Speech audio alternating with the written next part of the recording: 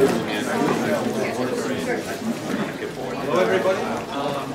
RV's at Princeton celebrating the 100th anniversary of some random theory or other. But we actually have a very interesting program ahead of us. We'll be led off by Ilse Cleeves of the ITC, Protoplanet hunting with ALMA observations of molecular alignments. She'll be followed by Benedikt Diemer, who's going to talk about the splashback radius, physical boundary of dark matter halos. Then Catherine Walsh, who is the colloquium speaker this morning from Leiden, will talk about ALMA, reveals the anatomy of the millimeter-sized dust molecular gas in the HT 9704 disk. And then this will be rounded off by Pancoast, also of the ITC, revealing the hidden borderline region in ATM. So, Ilse, you're on. Thank you. Hi, everyone. I'm Ilse, and today I hope to convince you that one of the very best ways to look for and characterize the very youngest exoplanets is by looking at signatures in the molecular gas of their parent circumstellar disks. And this is within the current capabilities of the Atacama Large Millimeter Array, or ALMA. Now, one of the most fundamental and biggest questions in disk science is how do we actually go about converting this gas, ice, and dust into the myriad of planetary systems we see today, including our own. Now, there are a couple of competing theories, or leading theories, namely core accretion or gravitational instability. They have very different timescales involved. They require very different mass distributions in the gas and in the solids. They have different dependencies on the metallicity of the host star. So to really start to test these various theories, we would like to start observing the process in situ. Now, at least until very recently, the state of the art was looking at structures and disks at tens of AU in scale. So this was commensurate with transition disks, which are just large inner clearings in their innermost regions, and they're thought to be cleared out possibly by multi-planet systems. But of course, this is already a fairly evolved state of affairs. We'd like to go further, even further back in time to the formation of the gas giants themselves at physics on AU or sub-AU scales. And of course, I'd be remiss if I didn't show the beautiful image of HL tau, which you've already seen once today at the ITC colloquium, where the beam in band 6 was about 4 AU, so we're almost there in the continuum. And as I was putting together this talk, I realized that this image, the press release, came out exactly 1 year ago tomorrow. So the 1 year anniversary of HL tau, or the 10 to the 5 anniversary, really. And so we'd like to start actually characterizing planet formation happening in disks in situ. So what happens when you put a planet in a disk? In this nice movie, you have a 30 Earth mass companion embedded in this gas-rich circumstellar disk. And over time, it will clear out material along its orbit, so it's forming a gap here. And you can see the circumplanetary disk, which is funneling the accretion of gas and dust from the parent circumstellar disk onto the planet. Now, about 10 years ago, Sebastian Wolf pointed out that this accretion luminosity, this extra heating due to the release of the gravitational accretional energy from the material falling onto the planet, can substantially heat up the local environment near the planet. And they found that this would greatly enhance our ability to detect very young protoplanets in the continuum with ALMA. And these are simulations for planets at 50 parsec, planets embedded in disks at 50 parsec and 100 parsec. And this is just assuming sort of typical values, that the planet is accreting at the same rate that the disk accretes onto the star, and so forth. And you get accretion luminosities of sort of 10 to the minus 3 solar luminosities in magnitude. So this got us thinking, does this heating signature of these self-luminous planets, do they induce distinct chemical signatures on the background circumstellar disk? Now you might ask, well, why do we want to go to the gas? Well, now you open up the entire spectral dimension, so you can get kinematic information of the velocities near the planet, potentially, and you can also get temperatures through line ratios, for example. So how do we simulate this? Well, this model is a little too complicated, so we just put down a power law for now. And so this is a power law density structure. We cut open a gap that's Hill radius and size for a Jupiter mass planet, and then we put in 2 heating sources. You have the central star, but then you add a second heating source due to the planet with typical accretion luminosity corresponding to about an effective temperature of 1500 Kelvin, which is sort of commensurate with what we see for the embedded protoplanets and young disks. Now, what's the expected chemical behavior? Well, the disk is broadly volatile ice-rich. And if this planet is sufficiently hot, you might be able to sublimate ices locally in the environment near the planet. And so now you're turning this ice into the gas phase where it's possibly detectable in the submillimeter. So how we actually simulate it is using the radiative transfer capabilities of the code torus. So in the center, this yellow saturated area is where the star is, which I've stretched so that you can actually see the heating contribution due to the planet offset here on the lower right. We explore planets at different locations in the disk, so different 5 AU through 30 AU. And the reason for this is that there's an overall temperature gradient in the disk. It's warmer closer in, colder further out. And so where you put a planet in the disk will determine which ices are available to be sublimated. So if you compare that to very common snow lines, each planet that sits behind each snow line can possibly evaporate that particular ice. And that's just in the midplane. We do have the vertical structure of the temperature, so it's a full three-dimensional model here. But that does pose one particular problem, namely that most of our modeling architecture that's been developed at the University of Michigan to simulate the chemistry of disks is in 2D. And so to help put the 3D model into the 2D box, we had to cut up this model into slices. So we finally sampled the area near the planet. And then we have a slice away from the planet, which I call the anti-planet side. And so we want to look for the most strongly affected molecules, and we want to do this in an unbiased way. And so we directly compare the planet to the anti-planet side to look for the most strongly affected abundances of gas phase species. And so here are some of the results where I'm plotting column density on the y-axis and distance from the star on the x-axis. And so the pink is the planet and the teal is anti-planet. And so many of the species are in fact enhanced due to the planet's extra heating. But there are some oddballs here. There's methane and CS that are weirdly low. And so I'll come back to those later. And the three-dimensional abundance structure looks something like this, where this is the midplane, and it's an azimuth around the star in the center. And then the vertical structure of the local chemistry. But these are chemical abundances. What does this mean for observability? We've created ALMA predictions to test this. And so these are full ALMA simulations that we calculate the emergent line intensity, assuming a density and a temperature structure. We've added noise. And in all cases, for these lines of HCN and H13CN, we're able to recover the emission due to the planet for these rotational transitions of 8 to 7 and 4 to 3. And so this means we can do line ratio science, so we can get temperatures, we can get opacities by comparing the H13CN to HCN brightness, so we can start to characterize physical environment, local physical environments. Now there's a few things that I've kind of swept under the rug in the first half of the talk, namely the rotation of the disk and also whether the assumption that the planet is uniformly accreting.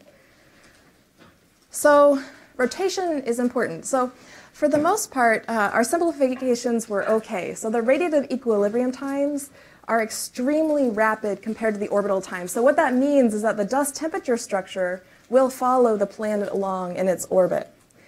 Similarly, the freeze-out and thermal desorption together are also extremely rapid compared to the orbital time. And so we expect the ices to only sublimate near the planet, and then when the planet moves ahead, they'll freeze back out. And so that should follow the planet and also allow for repeat observability. Now, these two oddball species, we looked at them more closely and noticed that they are being affected by gradual gas phase chemistry, and so they are being slowly processed. And so this assumption of fast timescales breaks down when you're trying to predict these particular molecular abundances. And so we're now taking this into account. And so the first paper was about what happens on the short timescales, what is the local chemistry due to the planet. But now we're adding rotation, where we're moving now into the rest frame of the gas parcel, and we're allowing it to be periodically heated as it crosses orbits with the planet, set by the differential rotation in the disk. So what do we see? So for the first case, when the chemical species is destroyed relatively rapidly compared to the orbital time, that species should follow the planet. So this is, again, the ice, the freeze-out, and thermal desorption case. And so in the rest frame of the gas parcel, its chemical abundance will only be altered when it's in line with the planet. In the case where your destruction time is a little bit longer compared to the orbital time scale, you can produce that species relatively rapidly, but then it might take a while for it to be destroyed and to fall off and to disappear, and so you might end up with a sawtooth abundance pattern in the disk. And finally, for the case where the destruction time is extremely long, the planet will start lapping the gas parcel, and so it'll never be able to adjust back to the background steady state chemical abundances of the disk. And so you can paint on chemical rings, possibly due to the heating of the planet. So we're simulating this now. These are all preliminary results. So we start off by calculating the chemistry of the background disk for 0.1 megayears. Then we inject a planet and basically turn on these temperature perturbations and examine the structure that comes out. Do we see rings? Do we see these chemical arms? And so here I'll be showing a quick movie. These are radial distances from the star. This is time, so this is 5,000 years or a few hundred orbits for a planet at 10 AU, which is indicated by the dashed line. And I'll show the change in the column density due to the planet. And so for HDN, our first simple tracer, we do see this spiky structure. So HDN seems to only change in its abundance when the planet and the gas are aligned, and so it should follow the planet as we predicted in the first paper. But remember, CS was an oddball, OCS is 2, and so you start to see interesting structure where this is sawtooth pattern. So gas phase chemistry is at work here, and so it requires these more detailed simulations. And we'll also be adding in non-uniform accretion, so we'll start off with an initially hotter planet that cools off as it's accreting more slowly and has less of a gas reservoir to accrete from over time. And so since I'm out of time, I'll leave my summary up here and take questions. Thank you.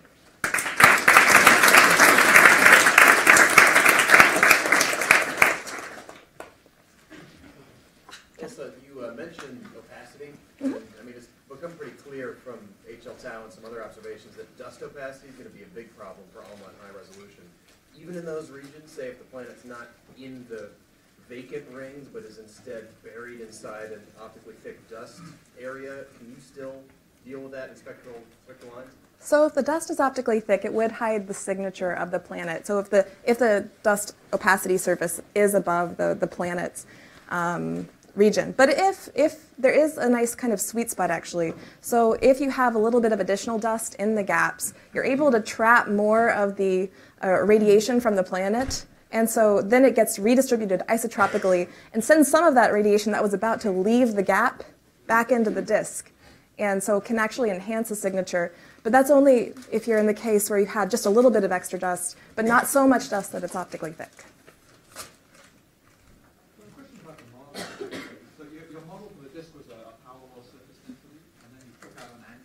Yes. Is the mass of the planet set equal to the mass of the disk that you removed from the annulus? No, unfortunately not. Because, I mean, so that's like the amount of mass that can, like, if you neglect accretion or a gas movement through that annulus, like that's the amount of gas that's available to that planet within a Hill radius distance, radial distance. But there you can also get additional mass from the accretion of the disk that can add to that planet's, bulk mass. So I've only assumed a Jupiter mass planet in all of these cases, but that is something we can look at. Yes. So these planets are fairly close by, so they'll have a year within a human timescale. So can you see the spot go around the star? So ALMA has pretty high resolution capabilities, as we saw with HL Tau. So you don't have to see it go all the way around, but you could possibly see it go a little bit further and a little bit further, and maybe draw out an orbit that way. Well, thank you very much. Okay.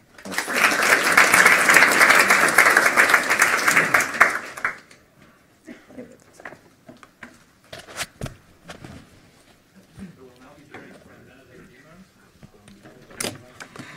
Splashback radius, physical boundary of dark matter halo.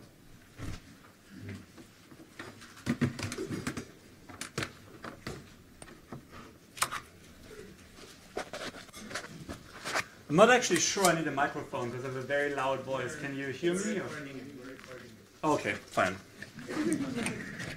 Well, I hope I won't blow yours out, you know.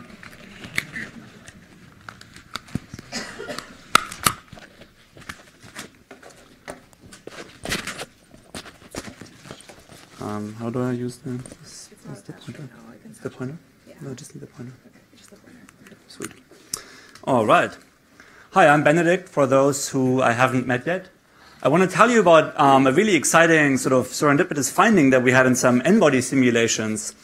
Now, you've all seen images like this, the cosmic web of dark matter filaments. And to me, one of the most important predictions of these simulations is that dark matter clumps into these balls that we call halos. Now, when you look at a density field like this, it's actually not so obvious to me where the halos end. I mean, I think you can all pinpoint where they lie, but where do they end? Where does the cosmic web begin? Now, the classical answer, of course, is the virial radius, right? I've marked it in these red circles here. But when you look back at the density field, it's not so obvious, right? So the question I want to ask today is, where is the edge of a halo? Or maybe more succinctly even, is there an edge to a halo? Now you might be saying, what's this guy been smoking, right? We all know since the late 90s that halos are NFW profiles. So density versus radius goes something as power law, slope of -1 in the center, and then a power law with a slope of -3 on the outside. And that's obviously sort of scale free, right? So no edge. And then you can, use the virial radius, some overdensity radius, which is supposed to have some physical meaning, but it's actually a bit questionable. But it turns out that the real universe is not that simple. So let's look at some of the density profiles in my simulations. So what I'm showing you are median density profiles and scatter of two samples, one of very small galaxy halos and one of very massive clusters. Now your eye is drawn to the sort of big scatter out here. That's just because small halos feel their environment very strongly. But what I want to point your attention to is the fact that these two profiles really don't quite look the same, right? You can see that better if we look at the slope profile. So let me plot d log rho over d log r. The dot dashed line is the NFW fit, so that sort of slowly approaches the slope of -3. And we see that these little guys, they kind of follow it. I mean, they get steeper, and then around here on the virial radius, the environment kicks in, and the NFW profile is not supposed to describe that. But what about the big guys? So there the profile sort of steepens around half a virial radius and gets very, very steep to a slope of -4, which really isn't expected at any radius. What's going on here? Well, it turns out that these halos are not, they don't have this steep sort of edgy feature because they're big. It's because they have a high mass accretion rate. So here I'm again showing you profiles, but this time it's multiplied by r² so that we can compress the range a bit. And they're all of the same mass, but of different mass accretion rates, which I've called gamma. And the dark blue lines, the high gamma, fast accreting halos, they have this really steep profile out here. Whereas the slowly accreting halos that sort of just sit there, they look more like NFW profiles. And you can also see that where the steepest slope occurs depends on the mass accretion rate as well. So whoa, right? Crazy. These are things that I bet a lot of you have never heard before, right? So like halo density profiles depend on mass accretion rate, and where's all this coming from? So to see why this is, we got to take a bit of a time trip to the 80s when omega m was 1 and everything was good. So let's imagine a universe where omega m is 1 and it's infinite. There is one tiny perturbation in it. We imagine the dark matter around this perturbation to be in shells that are initially expanding with the Hubble flow, and then at some radius that we call the turnaround radius, the excess gravity from this perturbation is going to start pulling these shells inwards. More and more shells are going to be accreted, the perturbation grows, the turnaround radius grows. Then because dark matter is collisionless, the shells go through the center and don't collide, but they just come back out and they start oscillating in this potential. That's the picture. Now what this model predicts is some sort of scale-free profile, and then it has this outer edge where the outermost shell that's falling in sits. And what's interesting about this is that that's a physically motivated halo radius, right? Because inside this shell, the matter is really going back and forth in and out of the potential, but outside of that shell, all the matter is on the first infall. So that's sort of, what you'd want to call a halo edge. Now, this was predicted in the 80s, but let's see, we all know this isn't very realistic, right? So if you look at real halo collapse, nothing is spherical. They merge like crazy, so they're not isolated. Omega m, of course, is not 1.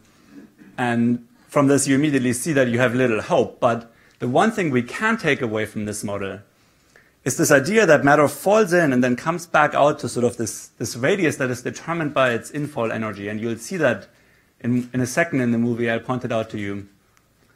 You see this shell coming out right here? That's what we call splashback, and the radius to which this comes out is what we call the splashback radius. And today I'm arguing that that is really the halo radius you should consider.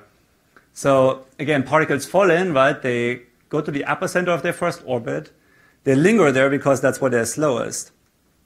Now this explains a few things. This immediately explains why the steepening feature, which is really the splashback radius, was sharpest for fast accreting halos. That's just because in those halos there are more particles on their first orbit to demarcate this line. It also explains why this radius will be smaller for fast accreting halos, because in those halos the gravitational potential has grown while the particle is on its first orbit, so it can't come out quite as far anymore. So now let's see how this all works out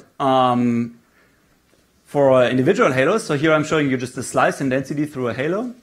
Solid line is good old classical virial radius, doesn't really correspond to a particular feature in the density profile at all. The dot dashed line is R200 mean, that's better, but still not good. And the splashback radius is this dashed line. And I didn't just draw that in by hand, that's actually from a calibration we did.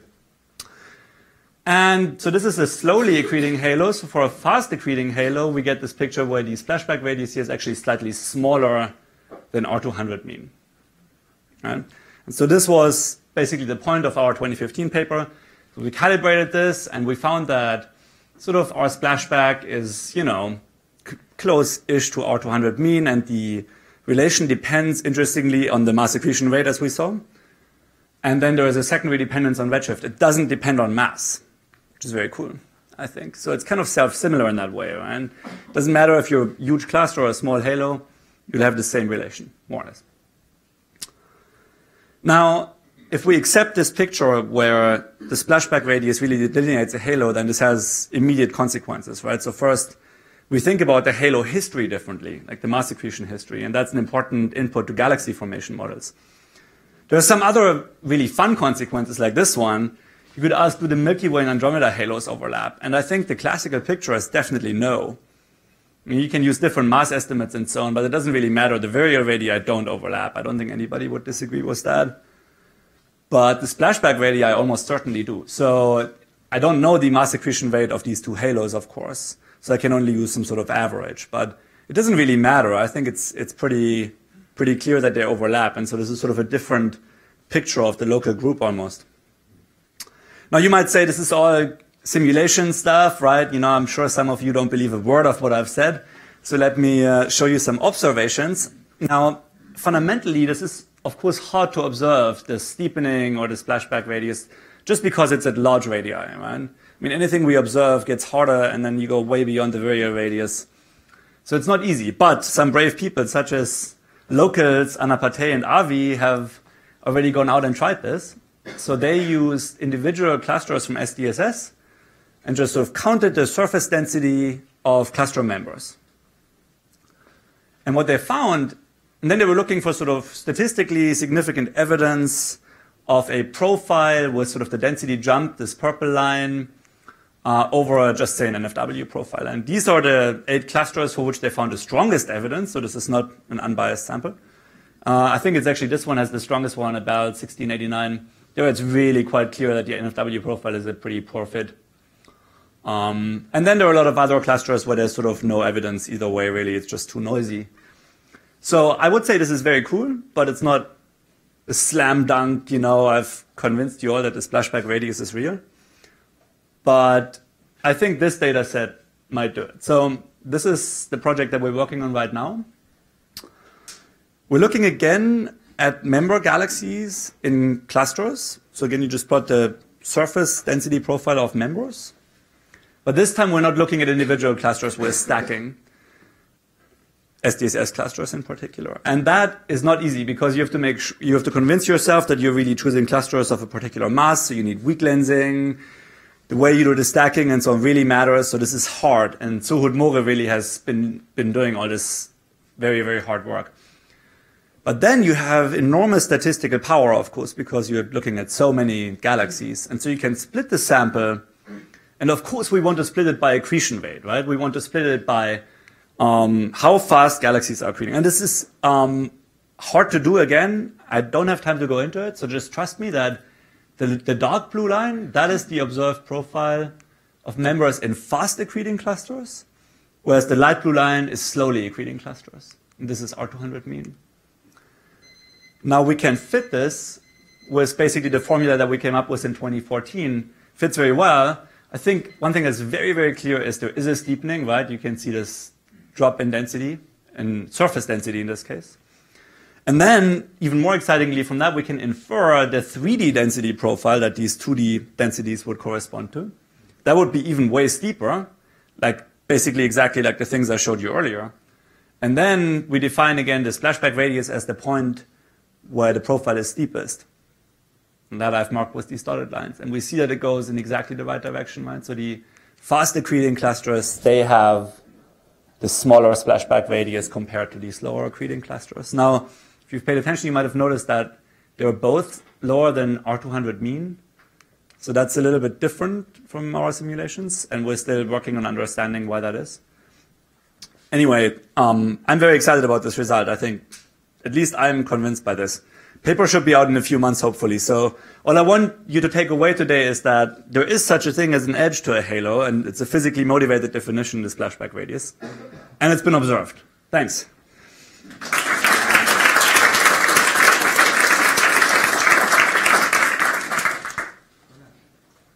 So your observational evidence was just based on counting galaxies, right? Yeah.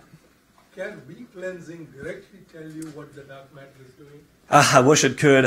I wish it could. No, it's unfortunately just at such large radii that your weak lensing signal really craps out. So even if you look at the best surveys like Clash, they get really crappy already around R500, and then we need to go way further. So one of your clusters, the Able 1689, I think it has got recleansing data, right? But I'm sure it does, doesn't go far enough. but not that far out. Yeah. I mean, you know, maybe we might get there one day. I still haven't actually convincingly heard from anyone that it's not possible on fundamental grounds. It's just the overdensity at which the splashback radius sits is already sort of 10 or something, right? Over background. So, you know, your lensing just gets really weak.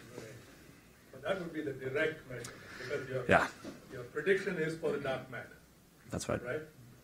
That's right. So everything I've shown you, I should have said this more clearly, is sort of predicated on the subhalos following the general dark matter density profile. But when you looked at that video, that's not crazy, because the subhalos also just splash out to the same splashback radius. So. You know the redshift to the observed clusters, you can potentially make predictions on their accretion history, since that's the only other parameter that your model depends on for the splashback radius. Right. So the problem is that the scatter in the mass accretion rates is very, very large. So for any, even you can put an average on it, but for any individual halo, cluster or not, we just don't know.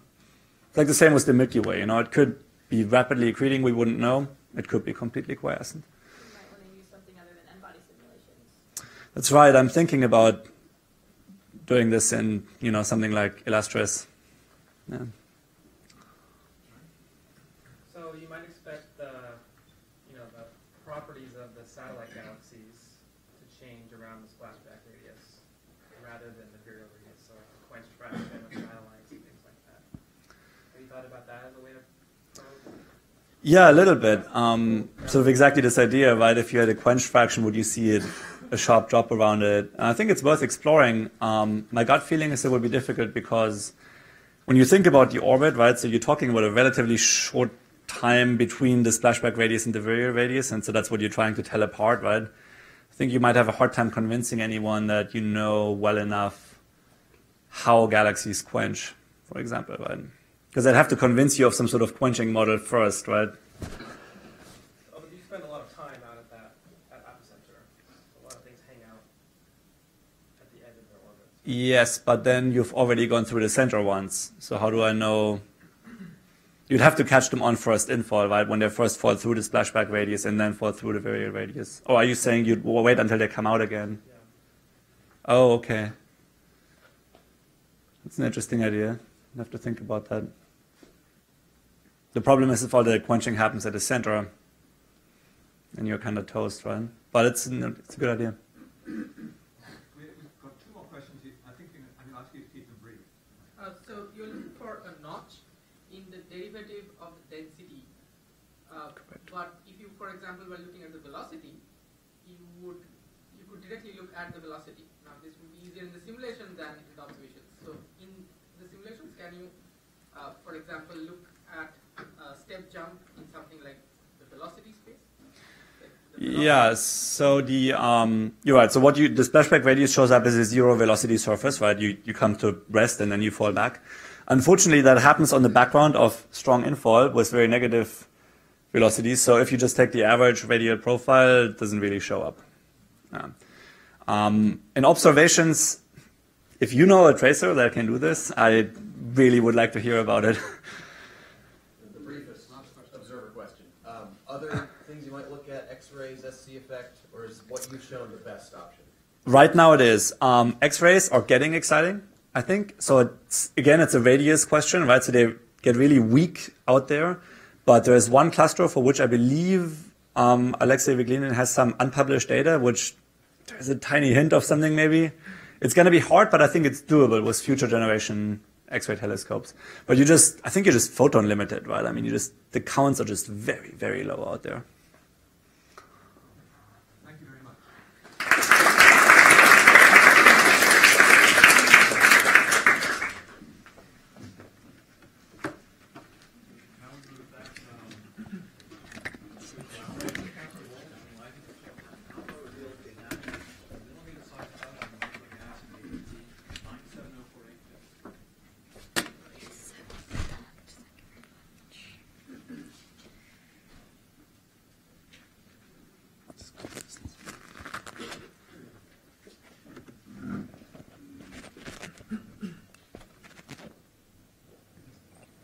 Okay, hello everybody, you can hear me okay? That's not mine.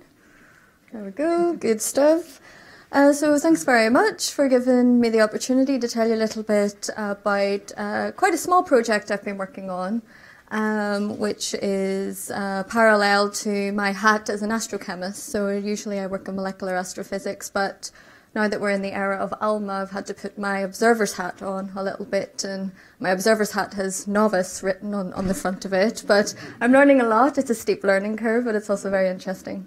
So yes, I'm going to tell you a story about ALMA observations of the disk around this interesting object, HD 97048.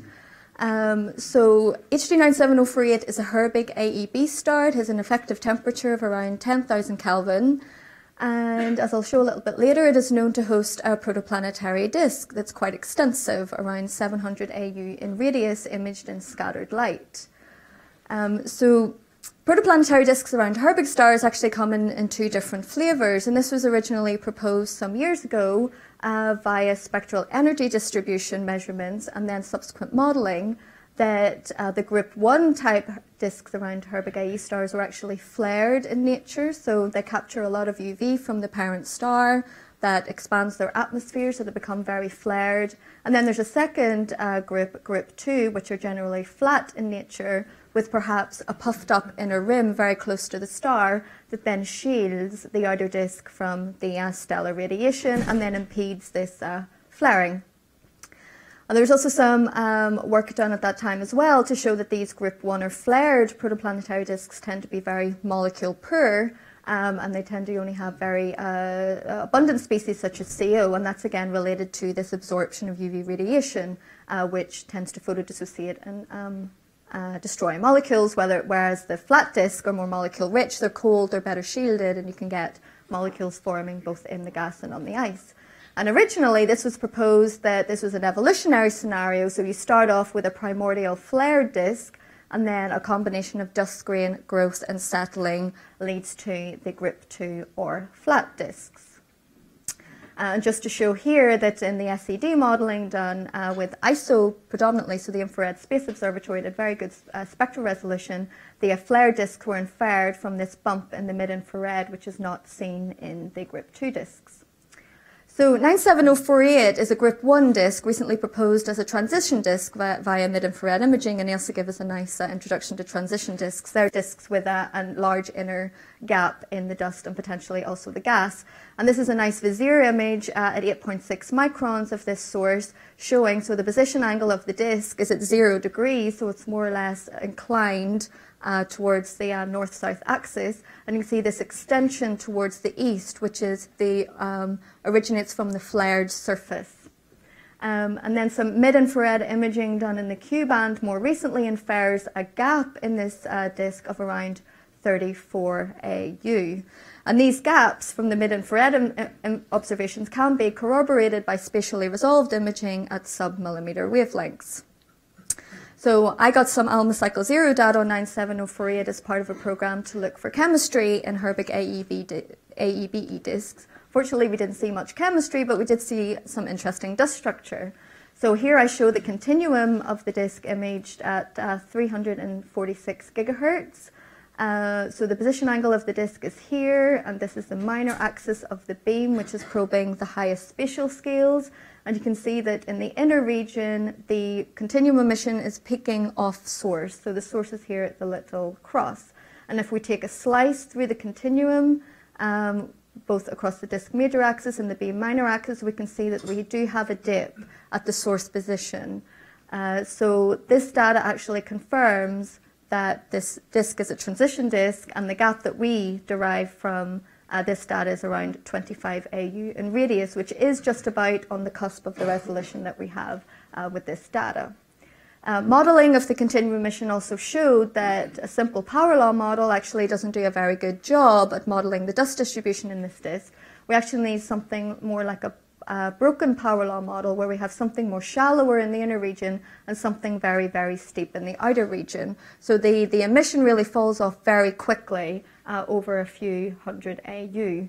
And this picture is actually very consistent with the concept of radial drift. So if we compare the continuum that we get, which is this grey contour here, the continuum goes to about 2 arc seconds in radius, whereas if we look at the molecular gas traced in the CO3 to 2 transition, it goes to about 4 arc seconds in radius.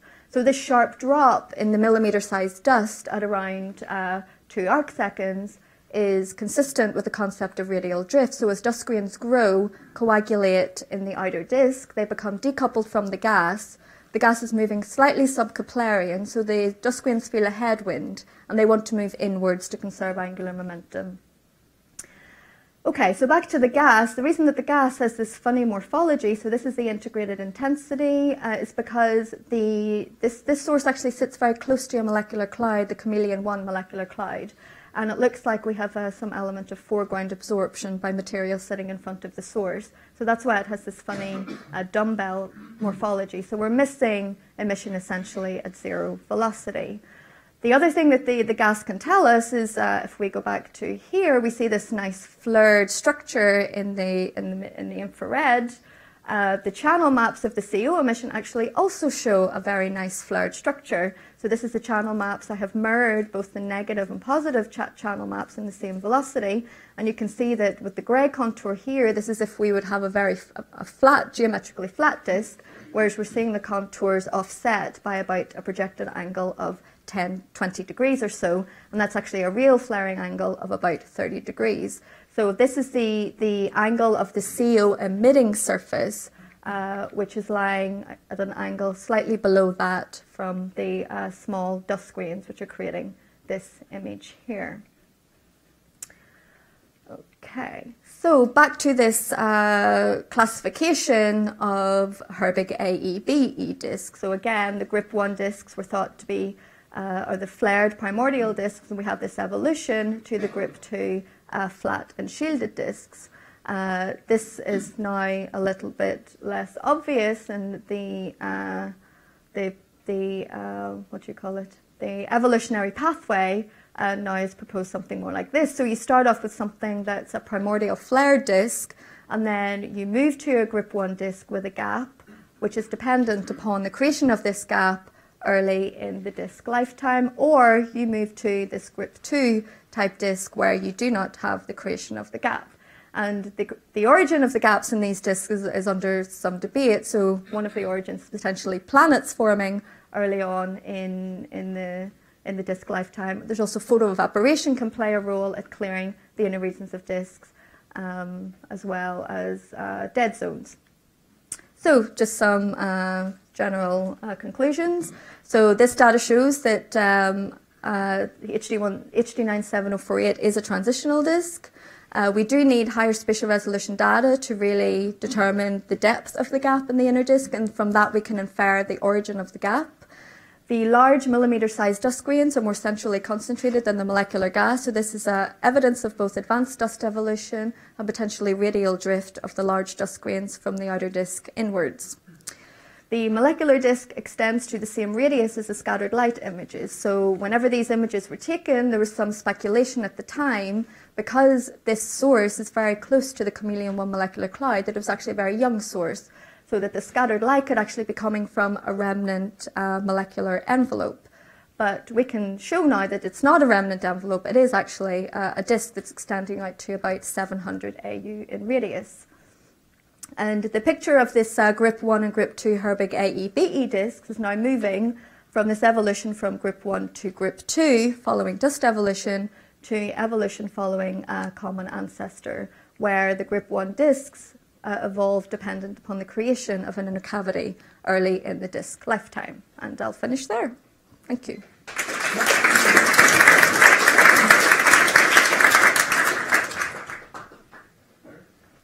How do you resolve the temperature density ambiguity to... I don't. So all I'm fitting here, because that's absolutely true. So if you want to derive both the surface density and the temperature of the disk, you need observations at multiple wavelengths. So we only have 346 gigahertz here, so I am just simply fitting the intensity profile.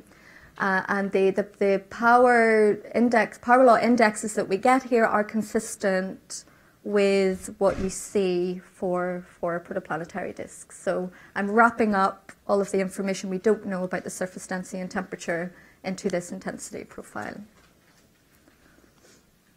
you have enough information to estimate what proportion of disks evolved in group 1 and what proportion evolved in group 2? So the statistics are still quite small, actually. So I think, if I'm remembering correctly, in the few tens of sources where this has been done, I think it's about 50-50 actually. So we know at least as many group 2 disks as we have group 1 disks. But the numbers are small, unfortunately. This is where surveys with ALMA would actually be very good. Very basic question. Yes. Couple of slides, you pointed the image and said, you see, this is a flared disk. What should I look for? So what's the geometry? Right. So the position angle of the disk is more or less aligned north to south, right? So if you imagine that you had a flat disk, it would look circular, right? Now, this disk is inclined by about 40 degrees. So actually it looks like an ellipse. If you had a flat disk, it looks like an ellipse. If you have a flared surface, so the disk is flat, it's aligned like this, and then it's flared. So you get an extension and emission towards the east. On the far side. Yes. So the near side projection is much smaller than the far side. And then we can actually see it in the channel maps here. So a flat disk would look like this, but we can see that our contours, our velocity contours, are shifted. It's tilted that way. Yeah, so you can imagine this like a cone. Good. Yeah. Thank you. Okay, thank you very much. Okay.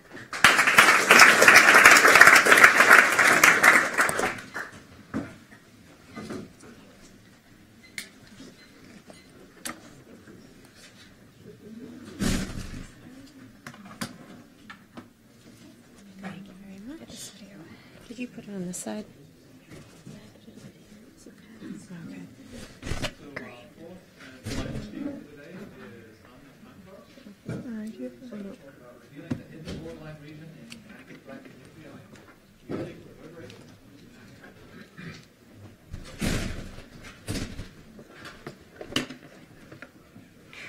All right, hello everyone. It's a pleasure to be here today and tell you about the work I've been doing trying to measure the masses of supermassive black holes in active galactic nuclei, or AGN. And really the subject of my talk today is going to be on one of the biggest problems we have in doing this, and how we can solve this problem by constraining the properties of gas close to the black hole in the broadline region. This is work I've been doing with Brendan Brewer and Tommaso Treu and the LAMP 2008 collaboration. Now, the motivation really comes down to the fact that if we want to understand the evolution of supermassive black holes over cosmic time, their accretion rates, and their interaction and possible feedback with the host galaxy, then we need a method for measuring their masses outside of the local universe. This means we need a method that does not depend upon spatially resolving the motions of gas or stars around the black hole. Thankfully, in actively accreting supermassive black holes in AGN, we are able to actually substitute time resolution for spatial resolution and still resolve motions of the broadline region deep within the black hole's gravitational potential. So the broadline region is located here outside of the AGN accretion disk, but inside the obscuring dusty torus. So this obscures our line of sight to this region from certain angles.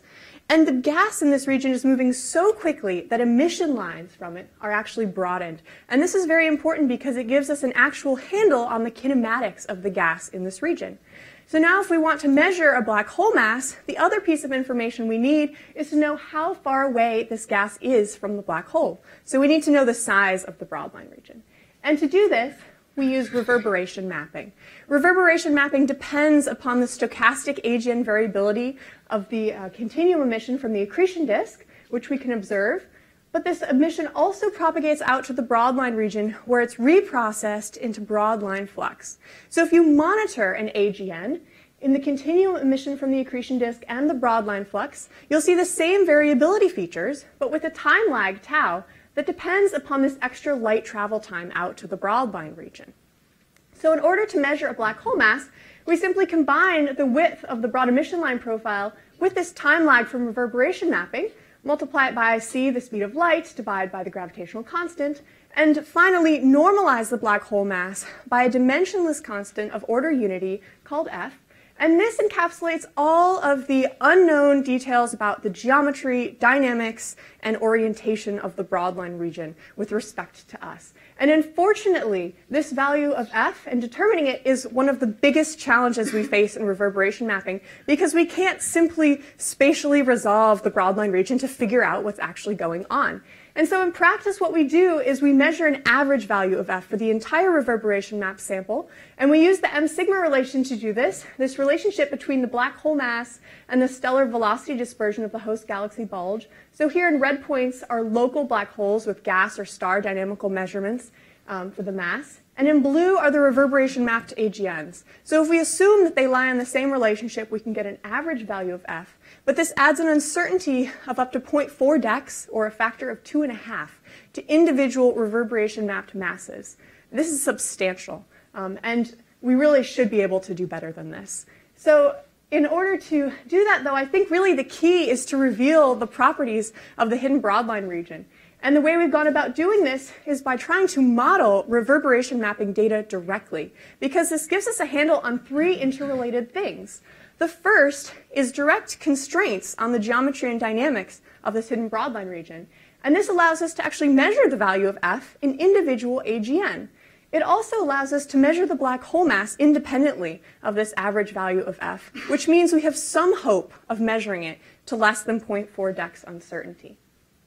So the way we've gone about testing this new method is by developing a simply parameterized phenomenological model for the broadline region, where we're just focused on trying to recover the distribution of emission from this region.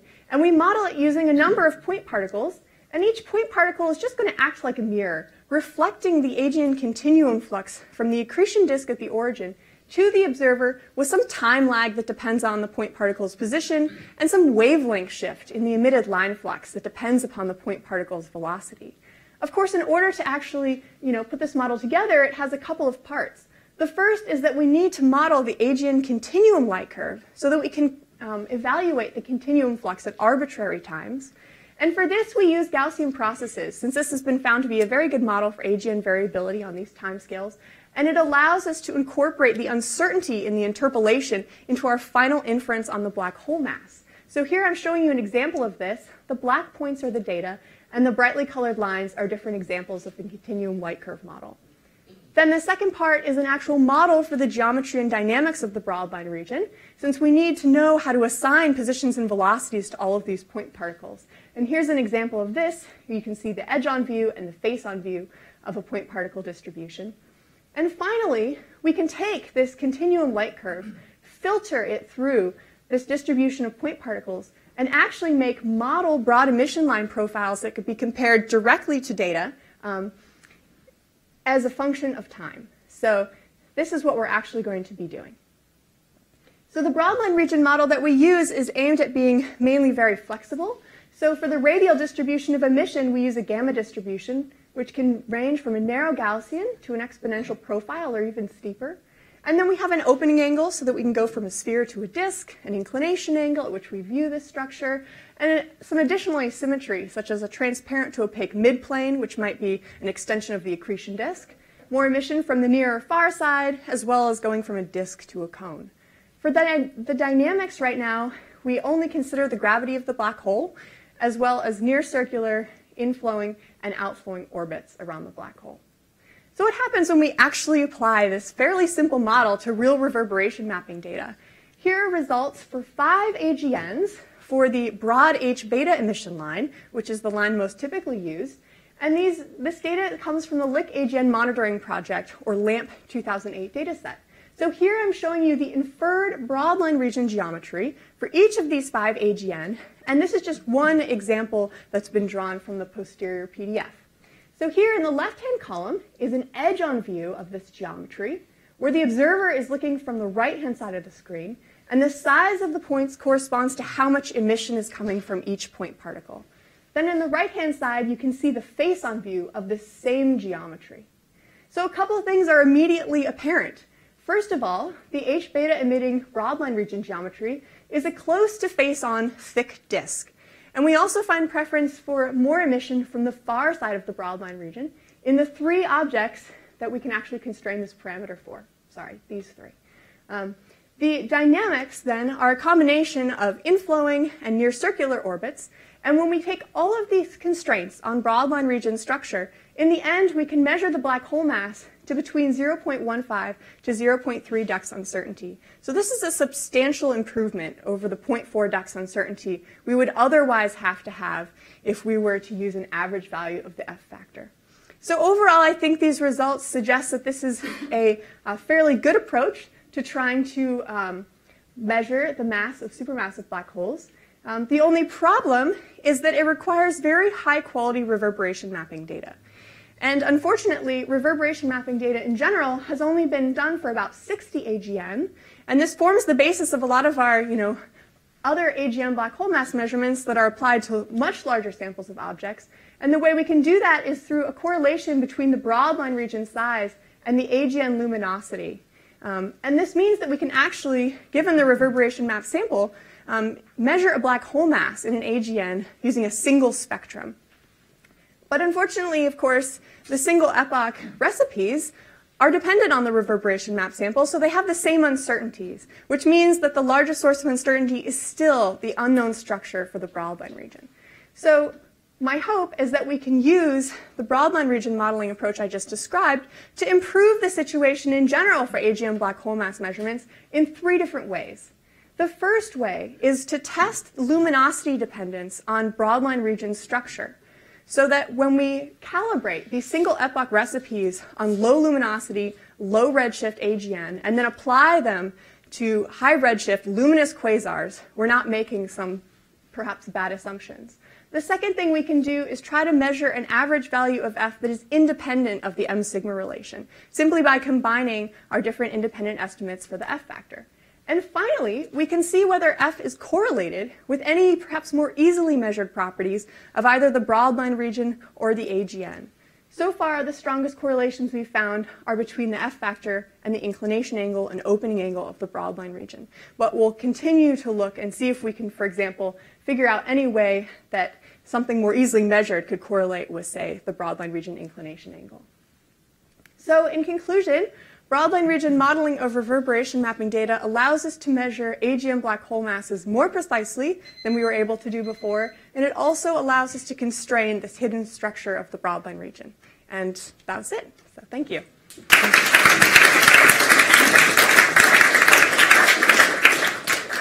Exquisite timing, I must say. Question. I have a question that you actually might have answered and I missed it. In what wavelength range are these reverberation map data collected? Yes, so this is all in the optical, what I showed you. Ideally, you'd actually have some information from the UV as well, because the true, ionizing photons that are doing the work here are not in the optical. And so, but we have to use the optical because that's easier to observe in the majority of cases. So is this going to improve with LSST? No, okay, so for the work that I'm doing, where we need really high quality reverberation mapping data, really the only way to do that is with a dedicated reverberation mapping campaign, because you're looking at these objects for multiple months with hopefully pretty good high quality spectroscopy as well. So. Yes, you just reflect a certain effect on the continuum, and I wonder if you thought of hooking this up with cloudy to see if you get the right actual line strengths, not just. Yes, that is actually something I would love to do in the next couple of years. So I think that is sort of the obvious extension of this. Really, I've only focused on trying to reproduce the distribution of broadline emission, not the distribution of gas. But in order to connect those two, you'd have to make some sort of assumptions about the photoionization physics. Any other questions? If not, well, let's thank Anna.